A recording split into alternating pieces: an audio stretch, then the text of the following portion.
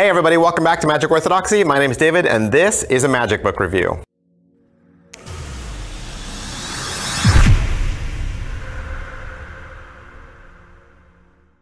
Hey, today we're going to look at Less is More from Benjamin Earl and Vanishing Incorporated.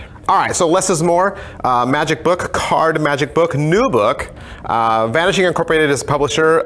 Benjamin Earl's the author. Andy Gladwin, who works on it, Vanishing, helped with the book, helped putting it together. This is a gorgeous 142-page hardback book, and it is bursting with high-quality black and white photographs. It's two things. It's not only a book on theory and the construction of card magic, but it's also workable. Like, the things in this are workable. You're getting world-class effects. If you don't know who Benjamin Earl is, Benjamin Earl, I got introduced to him through his 3 DVD set, Past Midnight.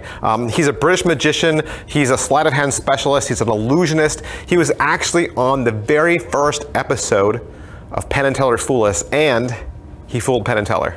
All right, so what's the book about? The book is about stripping away all the extra that often gets put into tricks. Like, we learn tricks and we learn kind of, I don't want to say the baggage, but we learn all the extra things that those teachers teach us, and then they become a part of what we do. And Benjamin tries to free you from that, right? That's the whole idea behind the premise of the title, Less is More. He tries to free you from the idea that tricks have to be complicated to be magical. So he's going to start with Henry Christ's classic trick, Fabulous 4 Ace. He's going to take that routine and then he's going to improve it one piece at a time. He's going to show you the process that he takes, stripping away the excess and finding that little gold hidden nugget, right? Strip away all the anticlimactic movements and kind of just progressively make the trick more stronger, make it more distinctive, and show you what that process looks like for him. So then that experiment leads to the next experiment and to the next. Like, he's gonna take you down this path, okay? And he's gonna help you examine how to strip away all the unnecessary actions that we typically dump into tricks for no reason. All right, so what is he going to teach you? What is he going to teach you? He's going to teach you 12 complete ace cutting effects and gambling demonstrations. One of the ones that he teaches you is actually completely sleight-free, okay? Completely sleight-free, all the while showing you how tricks are constructed and then how you can make them better by stripping away all the excess. He's going to show you how to maintain a stack while the spectator shuffles the deck. He's going to show you how to maintain the stack while you shuffle the deck. He's going to show you how to produce the aces. You're going to learn the string cut and the real optical false shuffle. All right, so what did I think? What do I think about the book?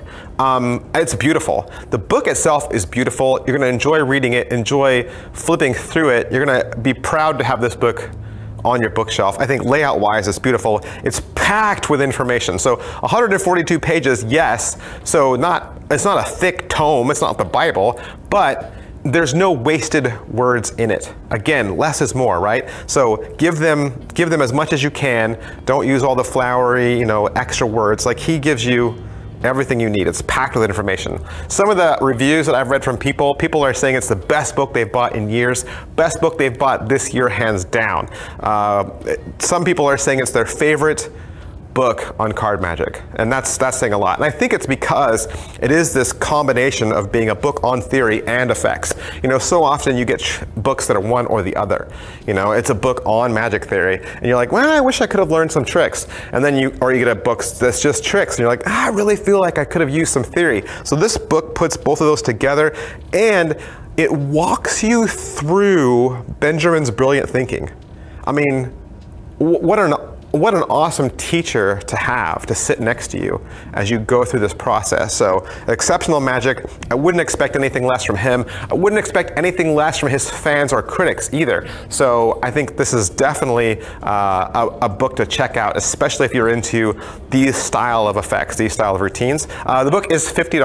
$50, like I said, hardback book, 142 pages.